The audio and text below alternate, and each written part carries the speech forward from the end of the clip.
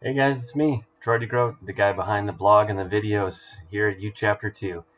Yeah, I want to jump on this side of the camera this time for a change and just say thank you. I've been at this for 5 years now. Started out just being fun, and actually 165,000 views later, 1,100 subscribers, it turned into a business. And I want to thank you guys.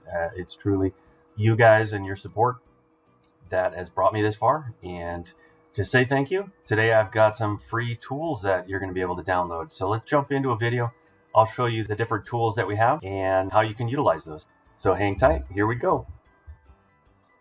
All right, here we go. I'm going to try to keep this as brief as I can. We got a lot of stuff to cover here. Hopefully you guys learn some things and also dive in and download these free Bluebeam tool sets. So I'm going to jump in right away and show you how some of these work. I'm going to jump between a couple different documents. I've got some flags set up so that I can show you these different tools. We're just going to start out real quick, appliance elevations. So I'm just going to click on that one.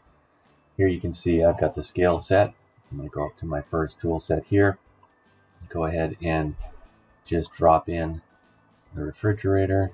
You can see that that's pretty good proportion to the door for a smaller refrigerator, and then we can click on some of these different cabinet layouts.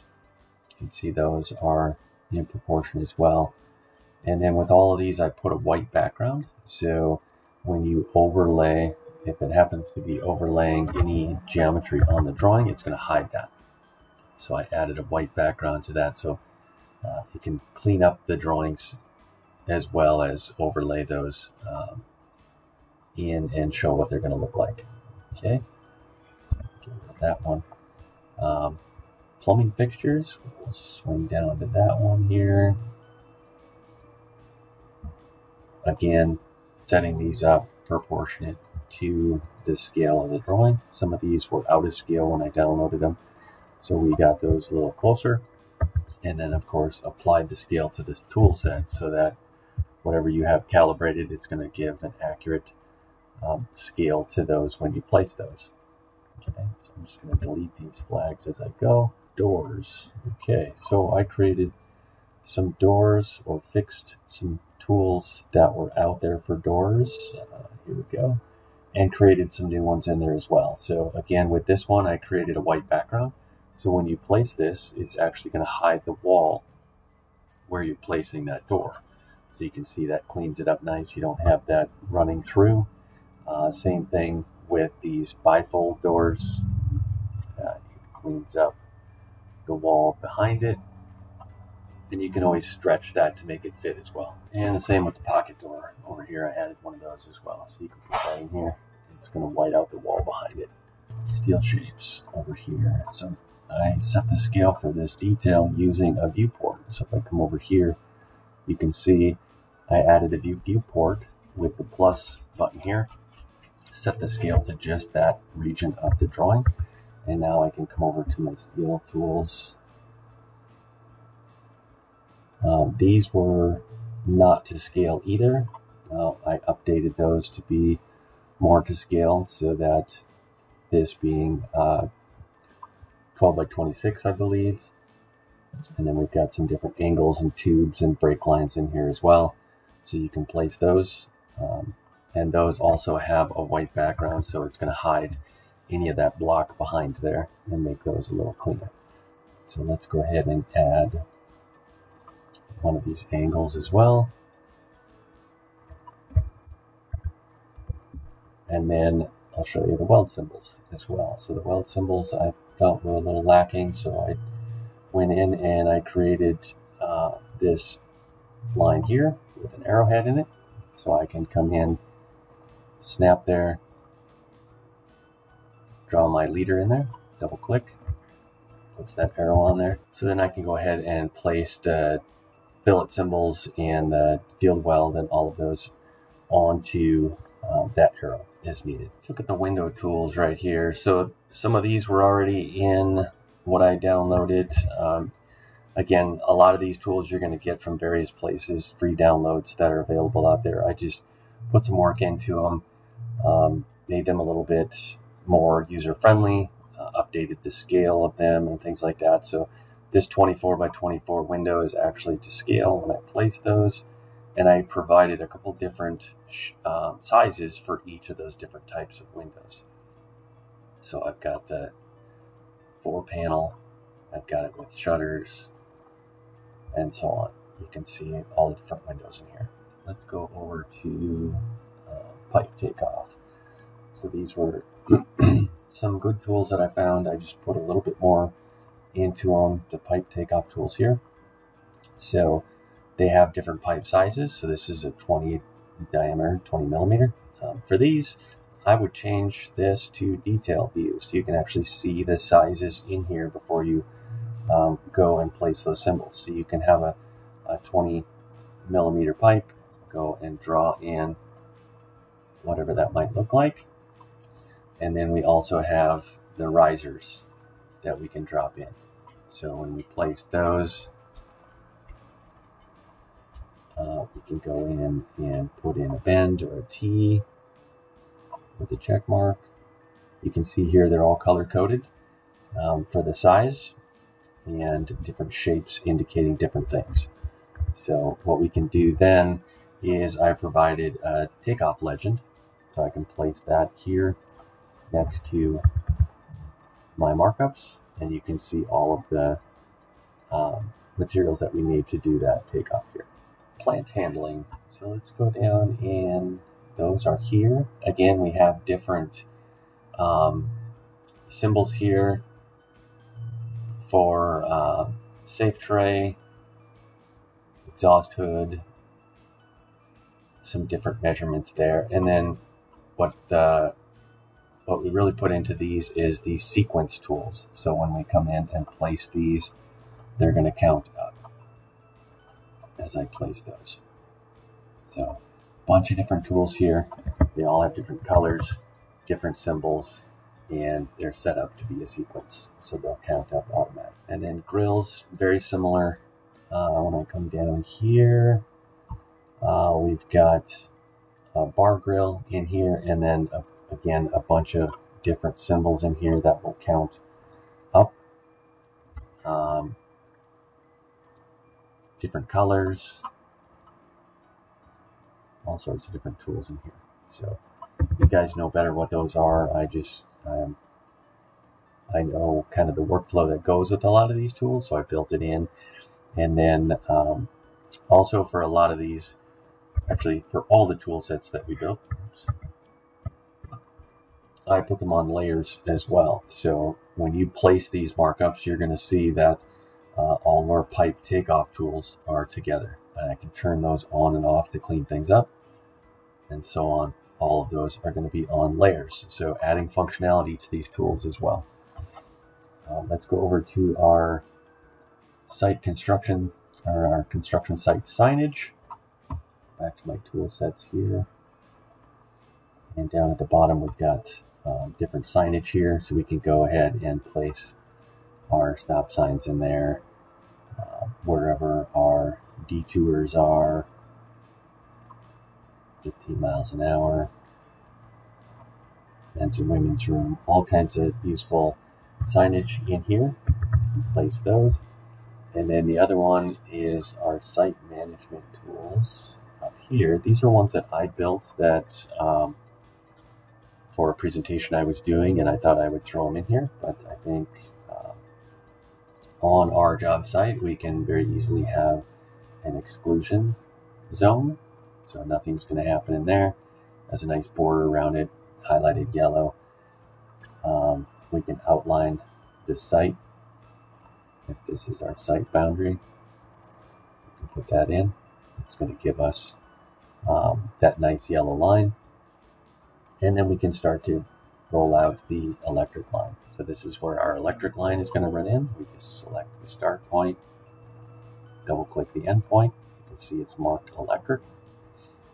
We also have an overhead power line, gas line,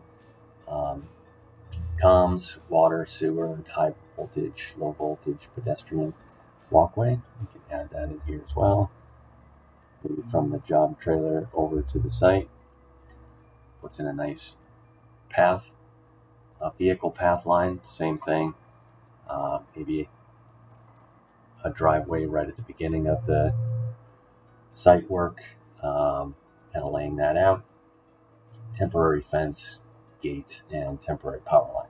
So you can see we can very quickly go out and lay out our site, what's where, so everybody's aware of where those underground wires are and the overhead wires. And again, all of those are on layers as well. Other drawing, show a couple other tools. Electric telecom. So I'm going to cruise back up here to these tools. There we go. So I placed a few of these tools in the rooms here. Some outlets, some lights and things like that. And for a lot of these tools that are symbol oriented like this, I actually added a legend as well. So I placed that in here. It's going to show you the symbol, the description of that, and the quantity. And if we use spaces, we'll also report what space it's in. So there's that one. And again, all of those are on layers as well. If we go up to home furniture, let's see where that one is. Here we go. I added a couple different bed sizes, twins. We put in a California king. I'm going to drop in a king size here. Just drop it in this office. And then for fun, so you can kind of personalize your architectural layouts for your customers, I added a woman, a man, there's a baby, and then we even put a dog in here. So you can drop that in, rotate him. We all know he's going to take up the whole thing, but we can rotate him a little bit so he fits in there as well. So some fun ones in there I added as well. That next one, electrical. So here, let's go down to our electrical tools. So these were designed if you've got electrical schematic drawings, things like that.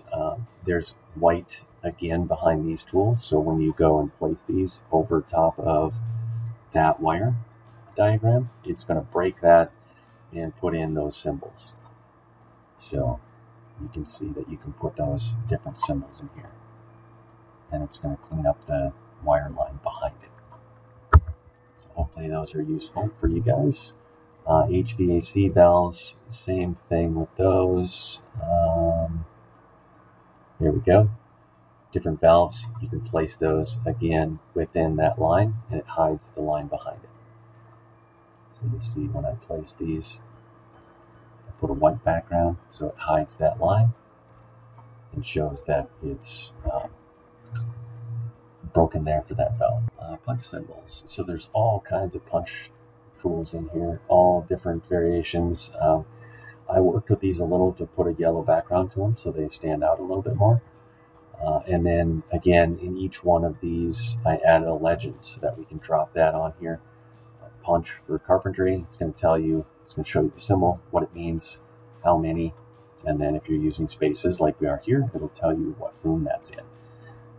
And then a lot of these, you'll notice that orange may represent mechanical, blue is plumbing, red a lot of times is fire protection, things like that.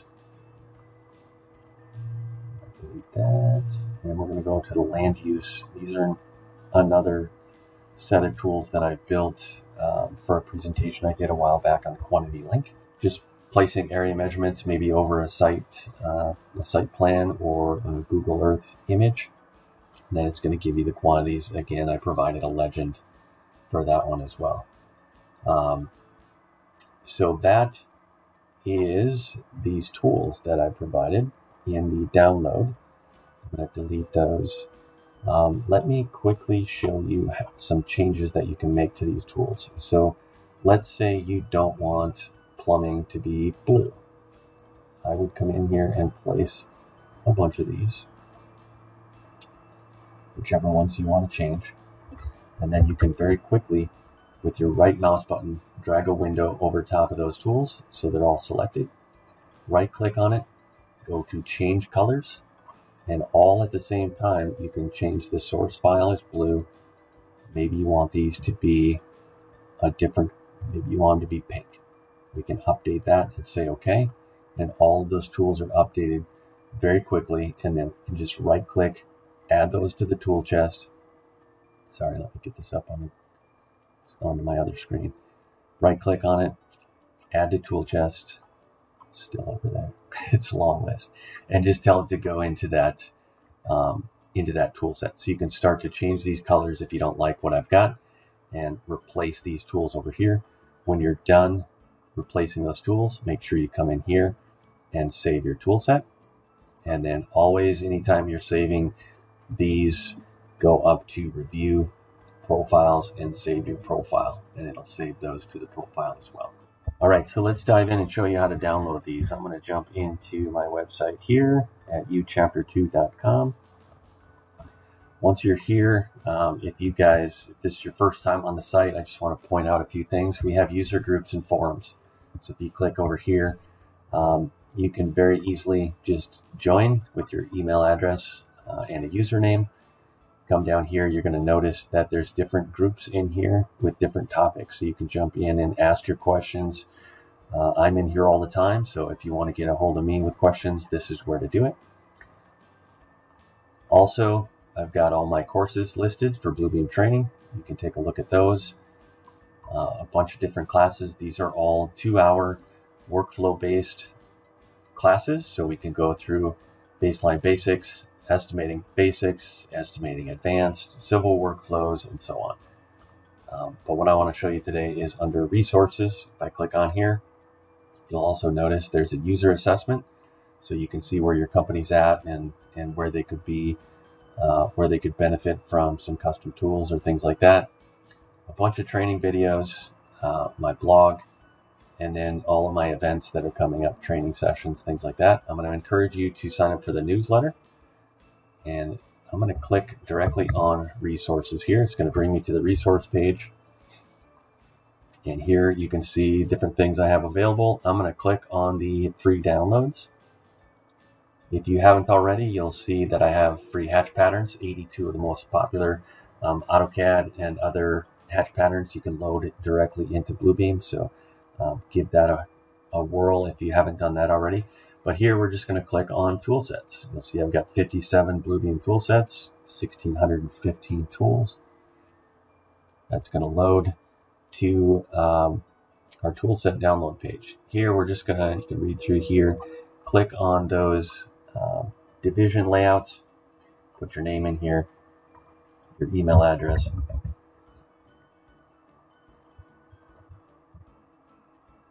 Add those, and I'm going to click download your tool sets. That's going to send you an email. It doesn't have the link to the download yet, but it's going to send us to this thank you page. And now you have an option to download the install instructions or download the tool set. The install instructions are going to be in the zip file that's provided when you do the download. So I'm just going to click here. You'll notice that it downloads. It takes a couple seconds. And then all you're going to do is put that zip file into a folder where you want all those tools to live, extract all of those, and then going into Bluebeam again with all your documents closed. You're going to go to the folder where you have all of these tool sets. You're going to select the ones you want, or all of them, using your Shift or Control key, and just drag and drop those into the interface of Bluebeam over here. Those are going to automatically load each one, and you're going to have a window that pops up indicating that it was a success. So you just click OK on each one of those windows for each tool set, and you're done. You got all your tools. After those are downloaded, again, come up to your profile under Review, Profiles, save your profile. So all those tools are there next time you open Bluebeam. So again, I want to thank you guys for subscribing and following my YouTube channel, my blog, all that stuff over the years. I hope you guys enjoy these downloads and take advantage of those. And I'd love to see you in the forums with any questions you might have or requests for different videos, blog posts you're looking at. Join the community there, and let's learn from each other. So thanks again, guys. We'll see you on the next one.